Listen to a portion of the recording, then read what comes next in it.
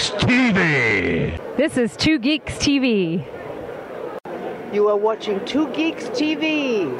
Hi gang, Mean Gene Okerlund from World Wrestling Entertainment, WWE, and you're watching 2GeeksTV. It's all over the place. YouTube, it's on your computer. You'll even find it in the shoebox in the closet. Hey, I'm Trish Stratus, and this is 2GeeksTV. Keep watching because Stratisfaction is guaranteed. Ho! That's pretty good hoeing, fellas. Thanks. Hi, this is Sean, and that's my partner, Victor, and you're watching 2GeeksTV. Vic, who have we got with us today? We have the undeniable, the greatest Canadian boxing champion ever, Mr. George Chuvalo. I'm a huge fan, a huge idol of Mr. Chuvalo. I've been watching him for years. My father introduced me to Mr. Chuvalo fighting Muhammad Ali. Mr. Chuvalo was invited to fight Muhammad Ali back at, I believe it was Madison Square Garden? Maple Leaf Gardens. Sorry, I get them all mixed up. And he had, I think, about 7 days or something like that to prepare, or is it 17? 17 days notice. 17 days notice. He went toe-to-toe against Muhammad Ali for 15 rounds. Not once was he knocked down. Mr. Chuvalo, in his entire career for 92 or 93 fights, not once has he ever been knocked down. Well, you know what I used to say? I kissed a few girls, but I never kissed the canvas. Mr. Chuvalo, just to know, as far as when you were notified of going up against Mr. Ali for the first time, what was that like for you? It was no different than any other big fight. You know what I mean? It's like same kind of anticipation, same kind of. I knew it was going to be a tough fight, and I think he knew it was going to be a tough fight, and it was a tough fight. It was 15 rounds, and 15 rounds is a long time to be in the ring.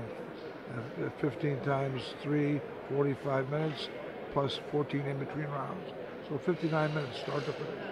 That's a long time, tough time, especially when you're fighting a guy of that stature, who's tough to nail with a good punch anyway. He moves so doggone much, hard to trap him. But once I trapped him, I did okay, but he's pretty tough to trap.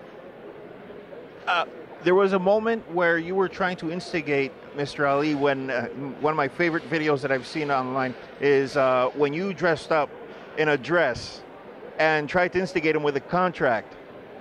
Well, that was when he pulled out of a fight with me way back in 1963, I think it was. He was supposed to fight. In Louisville, Kentucky. When he pulled out of the fight, when I fought a guy called Mike DeJohn, I knocked him out twice in the fight to win a 10-round split decision. You can figure that one out. It's pretty tough. I knocked him out twice. I knocked him out in the second round, and they gave him a 5-minute rest and said I fouled him. I didn't foul him at all. I knocked him out fair and square, but they gave him a 5-minute rest. The fight resumed. I knocked him out again in the sixth round. Knocked him right through the ropes onto the sports writers table, and knocked him out of the ring and he was out for quite a while. They dragged him back in. They gave him another rest. Anyway, he went the limit, but I still won. But I had a tough time winning it because the odds were against me. With that kind of a setup, every time I make a move, they'd take points away from me and try to steal the fight, so to speak. But they didn't. I still won the fight. There was one moment where you were, I believe, the story is that you were trained for publicity reasons by Rocky Marciano, which also commented that you were the one person that couldn't be knocked down. And you also had another celebrity boxer also mention that about you.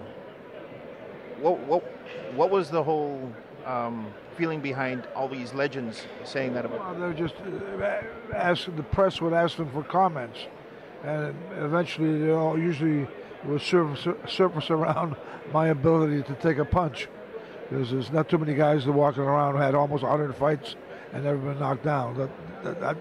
I don't know of anybody else who has had that many fights and hasn't been knocked down. So then they kind of gave me a reputation of being a kind of a hard head. So there was the second time you went up against Muhammad Ali. He stated that his only goal at the time was to knock you down. Yeah. How did it feel to hear that, and did that motivate you to actually try harder not to? Actually, it didn't motivate me much at all, because I didn't think he could ever knock me down, no matter what. He's just not that hard a puncher anyway. I mean, a lot of people might be surprised to hear that, but he's not a real big puncher. I mean, it take a volume of punches a lot of times for him to knock guys down. But I know with me, I didn't have any qualms about him talking about that he was going to knock me out and do all that stuff, because I know he couldn't do it. I just knew he couldn't do it. Well, unfortunately, we have to cut it short here. We got to go. I appreciate your time. Thank you very much, sir. It was a great pleasure. This is Mr. George Chuvalo. We'll be posting links to his websites, to everything that he's following. Fight Against Drugs, please follow that as well. This is Mr. George Chuvalo. Thank you.